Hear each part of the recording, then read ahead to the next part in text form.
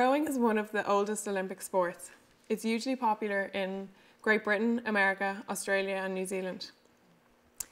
In Ireland though, rowing is a minority sport, although it has had relatively good success winning medals at World Championships at senior and under-23 level. Although this being said, Ireland still has never won an Olympic medal in the sport of rowing. Although it has come close on 2 occasions, in 1976 Sean Drey finished 4th place at the Olympics, and then in 1996 the lightweight men's 4 also finished 4th. Only 2 women have ever competed at the Olympic Games for rowing for Ireland. Rowing can be an individual sport in the single scull, or a team sport with 2, 4 or 8 rowers in a boat. It can be split into 2 categories, open weight and lightweight. At the Olympic Games, for lightweight women, the only event to compete at is in the lightweight women's double scull. So if you are a lightweight rower and you want to compete at the Olympic Games, you must find yourself a partner. This can be difficult in countries where the sport is in the minority and there may be a small pool of athletes to choose from. Ireland has never qualified a lightweight women's boat for the Olympic Games, and this is my goal. So what's so great about rowing? I think it's a fantastic sport because it requires so much of its athletes. It's a power and endurance sport that's also highly technical, and because of this, it requires miles and miles, hours and hours of training on the water and in the gym. The Olympic champion at the London Olympics in the men's open weight single scull, Mahe Drysdale of New Zealand, said that he has trained at least twice a day, 6 days a week, for the last 12 years to win his Olympic gold medal. Generally, international rowers would train all year round, taking about 2 to 3 weeks off a year.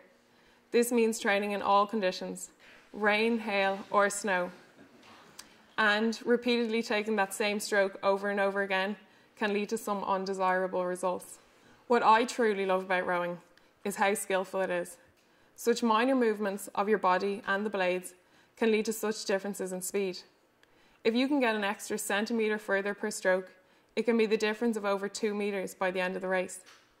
It's these extra centimetres per stroke that are going to be the difference you're going to need. You're always striving for the most effective, efficient stroke, and then you need the physiology to repeat it over 220 times down the course of the race. It's the technical aspect of the sport that sometimes allows the small athletes to beat the big giants. I started rowing at the age of 15.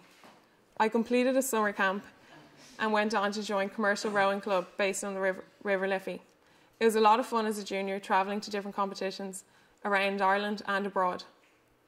In 2008, I started my engineering degree here in UCD and joined the UCD College rowing team. On my 2nd year in college, I decided to try out for the national team.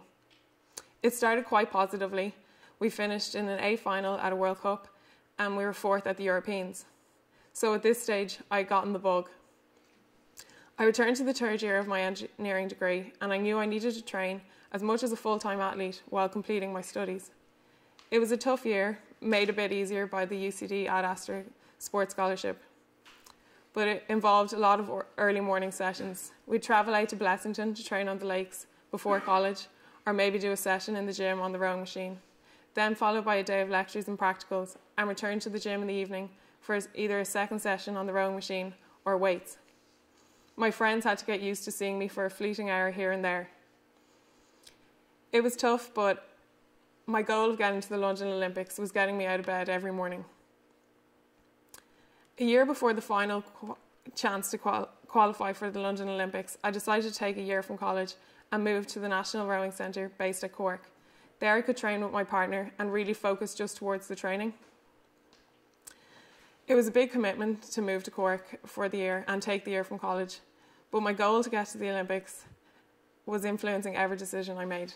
Unfortunately, a month before the final chance to qualify in April of 2012, due to weight management issues, the boat was pulled and within a weekend, the dream was over. It was a massive disappointment and still something that eats at me. But I've returned to college and finished my engineering degree, and now I've refocused my goal.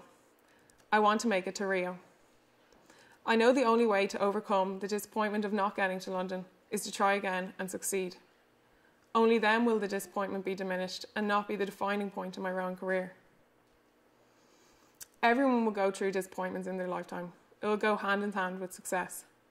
Sometimes you look back on the mistakes you made and you wonder how you made them or how you didn't have the foresight to see it coming. But the most important thing is that you accept the failing and you learn from it and you use it. You use it as fuel to reach your next goal. So though no one can go back and make a brand new start, anyone can start from now and make a brand new ending. So for the next 3 years, I'll be training hard to make it to Rio, and hopefully you'll see me there. Thank you.